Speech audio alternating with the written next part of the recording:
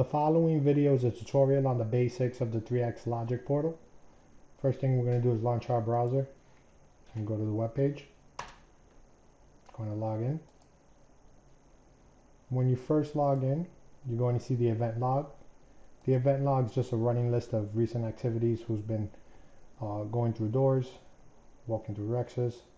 You can scroll up and down and see various events here. We're going to go to the People tab first. This is where we'd go if we want to add a new card holder.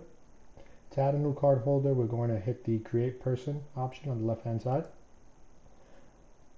You're going to see there are some fields that are outlined in red. These are required fields. So we're going to fill in the first name, the last name. We want to assign them to a group. We can assign different privileges to groups. So if certain card holders should have access to certain doors, you're going to want to make sure you assign them to the correct group. For this particular video, we're going to assign this user to the test group. We also want to assign them a role. Is this user going to be just a standard user, or are they going to be human resource or supervisor, someone who can log into the system and actually make changes?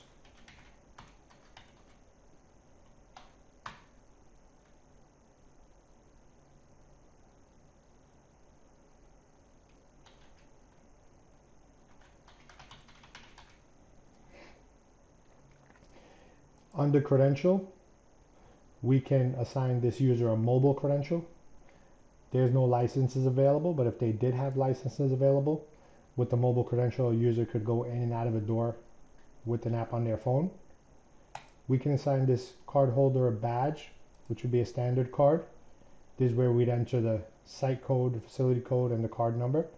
And if we had a PIN code, we'd also enter the PIN code here. I'm not going to assign any credentials or badges to this user. I'm just going to hit create. We're back at the People tab now. If I wanted to edit the card holder we just created or any other card holder, we'd come here to Person and we could scroll up and down until we find that card holder, or we could search for them up here. I'm going to search for the card holder I just created. I can double click on this card holder and change any of the information.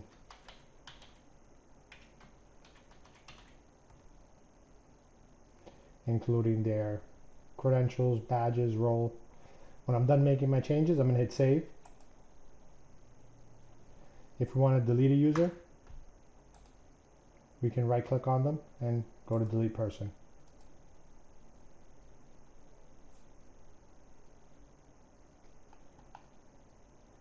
Next, we're going to go to doors. From the doors tab, we could momentarily unlock a door. You'd want to do this if somebody was in front of the door and you wanted to give them just enough time to open and walk in.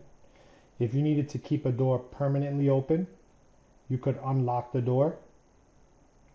If you wanted to keep a door permanently locked, you could lock the door. And when you're done manually controlling the door, you're going to want to put the door back to its schedule. So you're going to want to click revert to schedule. Always remember to click revert to schedule once you're done manually controlling the doors. I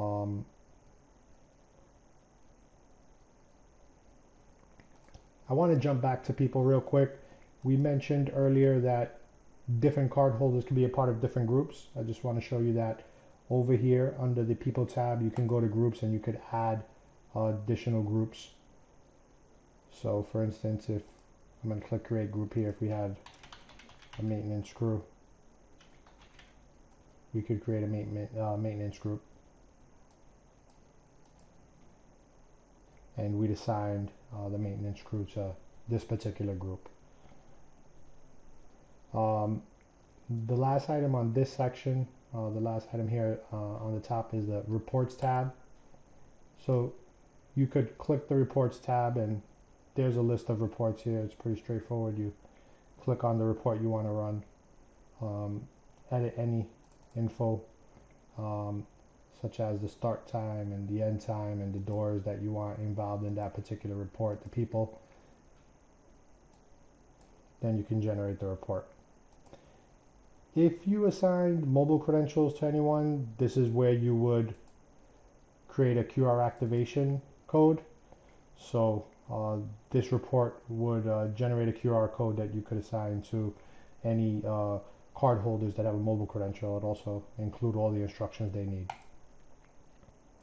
So just to summarize, when you first log in, you're going to get the events over here, where it's just a running log of recent activity at different doors. The second tab here we have is people. Under person, we can create and edit card holders. Under groups, we can create and edit groups, and different groups can have different privileges. The reports tab allows us to run different reports, and the doors tab allows us to control doors manually if we want to lock, unlock.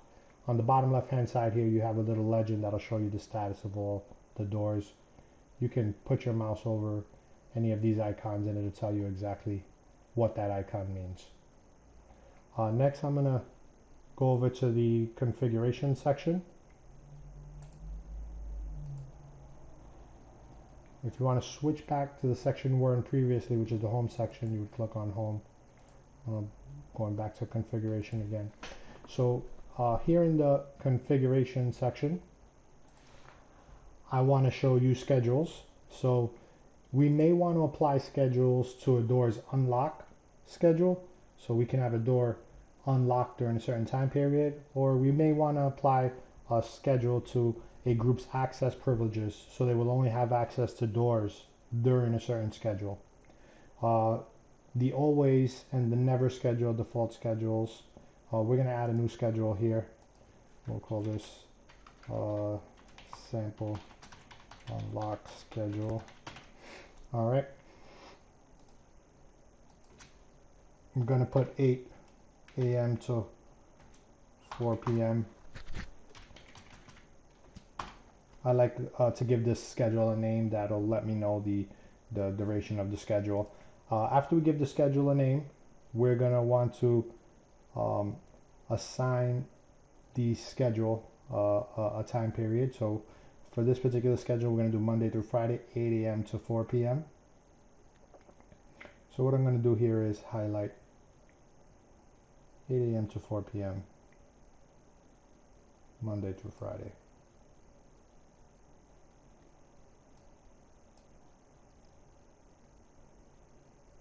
You can assign schedules for the holiday also if you want to here by clicking add holiday set. I'm not going to assign any holidays to the schedule. I'm going to hit create. Now you'll notice we have a new schedule here, sample unlock schedule 8 a.m. to 4 p.m. And you can see this grid goes from 8 a.m. to 1600, which is 4 p.m. Next, we're going to take this schedule we just created and apply it to an unlock schedule for the door. I'm going to go to the doors. We're going to go to behaviors. We're going to double click on this door. And for the unlock schedule, we're going to say unlock between 8 a.m. and 4 p.m. Now, we could stop here and just hit save, and this door will open every Monday through Friday, 8 a.m. and then lock again Monday through Friday, 4 p.m. I just want to show you the first in option over here, enable first in. If you enable the first in option, that door will not unlock until the first person comes in for the day. This is useful for a holiday if you don't have the holidays manually defined, or if there's a snow day or other event where no one else comes into the office, you don't have to worry that the door is going to stay unlocked because since you never had that first person come in, the door will not unlock. There's also an option here to for the first in to give a few minutes before the schedule. So if we were to say 30 minutes before schedule, that means that if somebody comes in up to 30 minutes before this schedule, that unlock schedule will be active. So the unlock schedule, for it to be active, somebody has to come in first, and then the door unlock schedule will activate. So I'm going to hit save.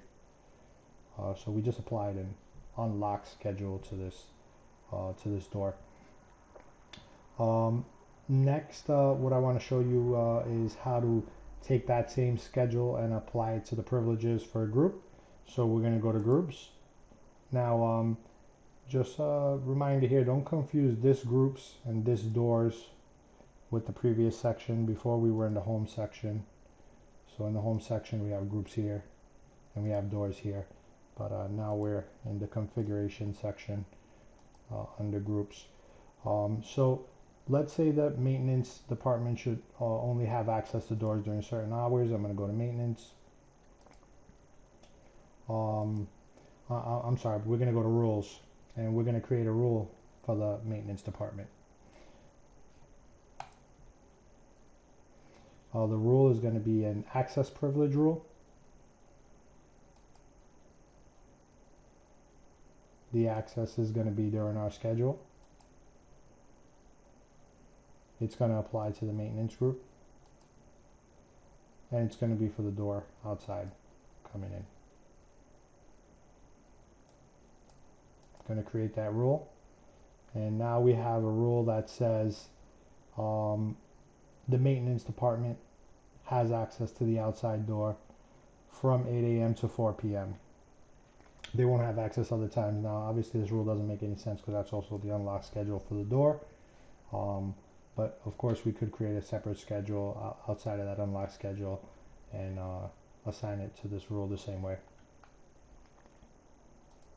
So just to summarize what we went through here, first of all, we're in configuration, not in the home section. We went to schedules, we created a schedule. This is our sample schedule here. We took that schedule and we went to doors and we created a behavior for this particular door that says it'll be unlocked during that schedule. We said the door will not unlock until somebody comes in first, so that's the first thing. Then we took that same schedule and we created a rule for the maintenance group, and we said that the maintenance group only has access to the outside door during our 8 a.m. to 4 p.m. schedule.